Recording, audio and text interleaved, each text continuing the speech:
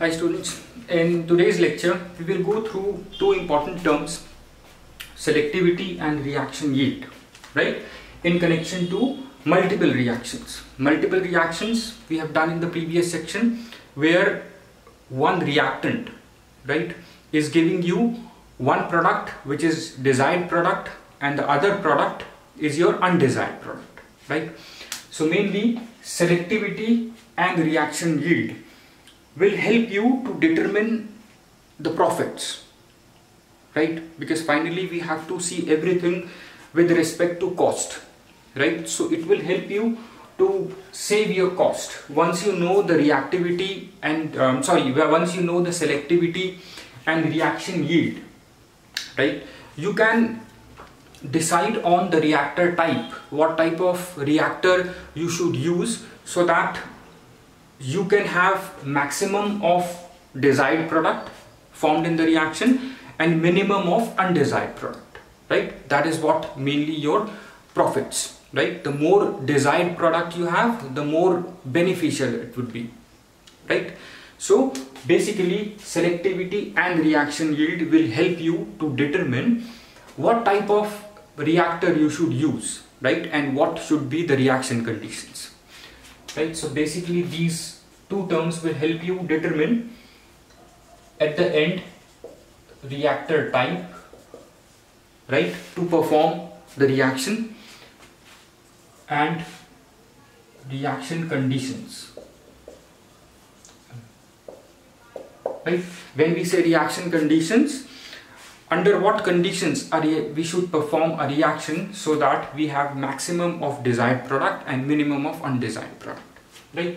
So let's just see, there are some simple formulas of selectivities and reaction yield. Selectivity is basically, suppose we have reactant A, right, it is giving you desired product and it is giving you an undesired product through two different reactions, right. So selectivity would be ratio of rate of formation of desired product divided by rate of formation of undesired product, right. We write it as rate of formation of desired product, rate of formation of undesired product. This is your formula for instantaneous selectivity, right. This is your instantaneous selectivity for desired product, right. Desired product is your D, right. This is simple. So we have done this in the previous lecture also, if you remember, while doing membrane reactor, right. Membrane, there we have learned little about selectivity. If you want, you can go back and go through that lecture as well. Now, how selectivity will help us to determine the reaction conditions and the reactor type, right. Let's just quickly go through what we have done in the previous lecture. Suppose we have A plus B giving you D, right. Then the same reactants, right, the same reactants, when this reaction is occurring, there is also one undesired product that is getting formed, right. Now rate of reaction, we know from chemical kinetics, rate of reaction is equal to K1, right. Let's say it depends on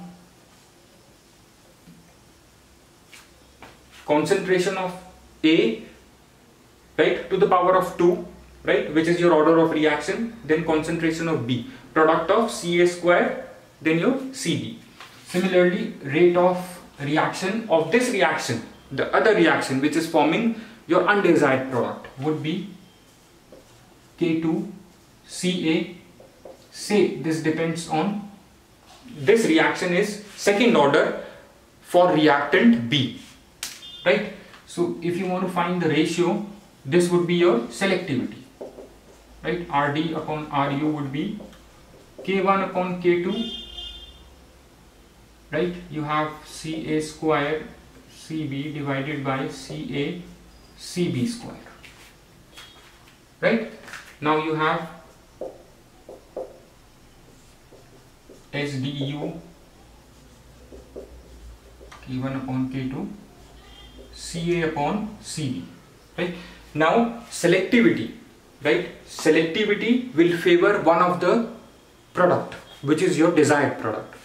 Now if you look at this, to have maximum selectivity, when we say maximum selectivity, that means maximum formation of desired product. To have maximum selectivity, you need to keep concentration of reactant A high and concentration of reactant B low, right? Because you can see from here, your selectivity is directly proportional to concentration of A, right? K1 upon K2 is constant, and selectivity is inversely proportional to concentration of Cb, right? So you have to keep the concentration of reactant A high always, right? And the concentration of reactant B low. How you can achieve this? Because in the beginning I said that this will help us to select the reactor type and reaction conditions, right? So this kind of reaction wherein you have to keep the concentration of reactant A high and concentration of reactant B low, so as to have maximum desired product and minimum undesired product. What you can do is, here you can use a membrane reactor.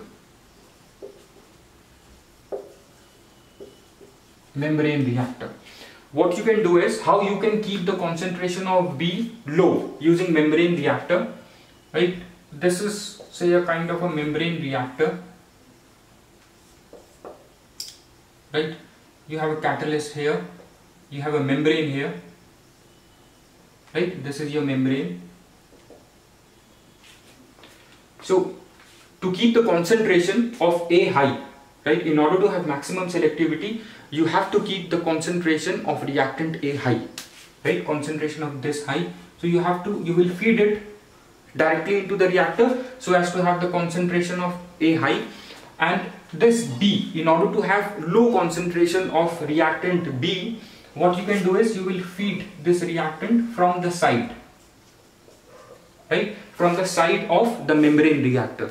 This reactant B will go through the side, through membrane, it will go slowly into the reactor, right? It will go slowly into the reactor, right? So when it will go slowly into the reactor, that means the concentration of B will remain low and concentration of A will remain high, because we are feeding it directly into the reactor, right? This is how, using selectivity, you can choose a reactor type and reaction conditions so as to have maximum yield of your desired product and minimum yield of your undesired product, right? And this will help you to save cost as well. I hope this is clear. Now let's talk about flow reactors. What if you have flow reactors, right? We have something known as overall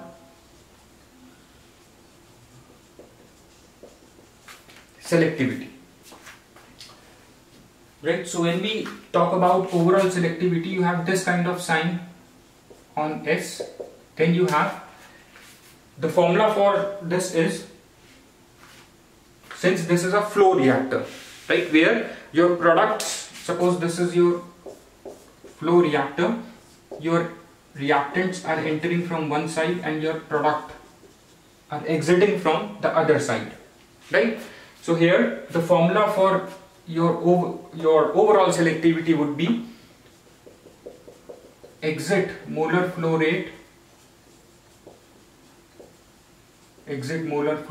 of desired product divided by exit molar flow rate of undesired product. Exit molar flow rate of undesired product. This is the formula in case of flow reactors, right? Why? We are taking exit molar flow rate. How many moles are coming out, right, of reactant and products, of different products. desired and undesired, right? And for batch reactors, right, selectivity for batch reactors. We know that when we talk about batch reactors, right, in a batch reactor there is nothing flowing in or flowing out, right? You have, suppose this is your, say, batch reactor. You take A and B. Initially both these A and B will react to give you D, right, and they will also react to give you U, right? So at the end of the reaction you will see how many moles of desired products are formed and how many moles of undesired products are formed, right? So when you have batch reactor, right, in case of batch reactor you will look at the number of moles, right, of desired and undesired product at the end of the reaction. This is the formula when you are using your batch reactor, right? I hope this is clear, right? Now in next coming lectures we will just understand how, right, how we can elaborate these concepts, right, in case of parallel reactions, series reactions, right? So here we have just introduced you to reactor and selectivity and reaction yield, and how these two things can help us to achieve maximum of desired product and minimum of undesired product through the selection of your reactor type and reaction conditions, right, by knowing the selectivity, like this example we have already done, right? Now let's look into reaction yield, right? Let's quickly, I'll just rub this off. Just understand this, that when we have flow reactors we would be looking at what is the flow rate of desired and undesired product, because these products are flowing out continuously through the reactor, right? But when we have batch reactor there is nothing flowing in or out, right? So at the end of the reaction we know that we mix reactants in the batch reactor, right, where they are in constant contact with one another for a long period of time, right? And after a certain period of time, when the reaction completes, what we will do is we will look at how many moles of desired and undesired products are formed, right? So this would be the formula for selectivity in case of batch reactors in terms of number of moles of desired and undesired product, right? So I'll just rub this. You can take the screenshot or just make the notes. Now there is something known as reaction yield, right? In reaction yield also we have similar kind of,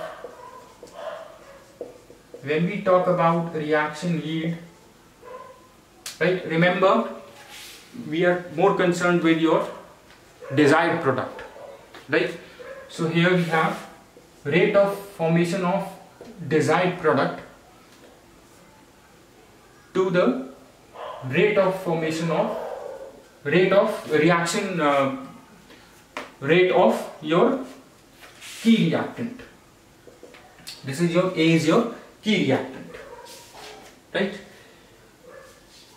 I hope this thing is clear, right? Rate of formation of desired product or reaction rate of desired product divided by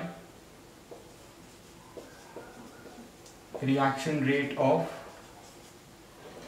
A, which is your key reactant. Reaction rate of key reactant, which is your A. And why I have put negative sign here? Because A is a reactant, and as the reaction proceeds we know the concentration of reactant will go down. When concentration of reactant will go down, we use negative sign to show that the concentration of reactant A is going down, right?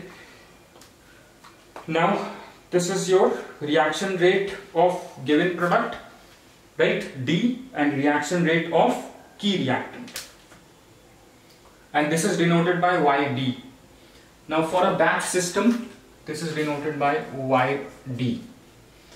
Now same as we have done selectivity for batch system or batch reactor, reaction yield would be number of moles of desired product, right, at the end of the reaction, and below we take the number of moles of key reactant, right? Reaction rate, here we have taken reaction rate.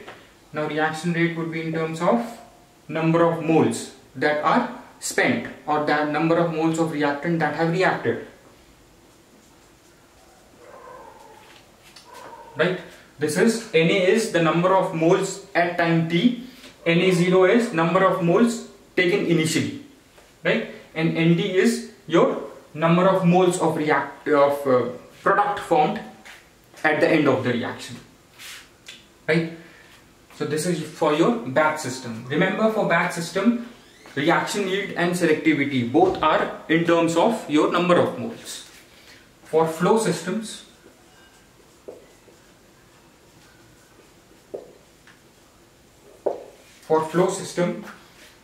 we have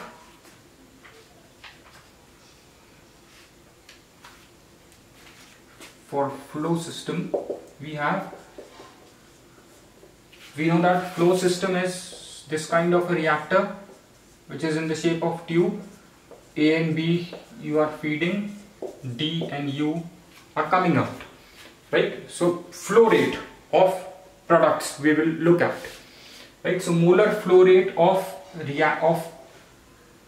product D, right, which is the desired product, divided by molar flow rate of your key reactant, right? So here it would be FA0 minus FA. Initially you have spent FA0, you are feeding FA0 at time t, when the reaction yield is when the flow rate of reactant is FD, the number of moles are FA at time t, right? So this is for your flow systems, right? So I hope this is clear. Ratio of moles of product, and for flow system we would be looking at flow rates, right? So just remember selectivity and reaction yield, how it helps a chemical engineer, right, to save cost, right, and to select correct or right type of suitable reactor, right, to perform a specific reaction, right, so that he can have maximum of desired product and minimum of undesired product, right? This would be the main goal of chemical engineer, to calculate selectivity, right, so as to have maximum of D and minimum of U, right? Remember all the formulas, right? What we use in batch system, number of moles always, and flow system, flow rate, right? I hope this is clear. Thanks.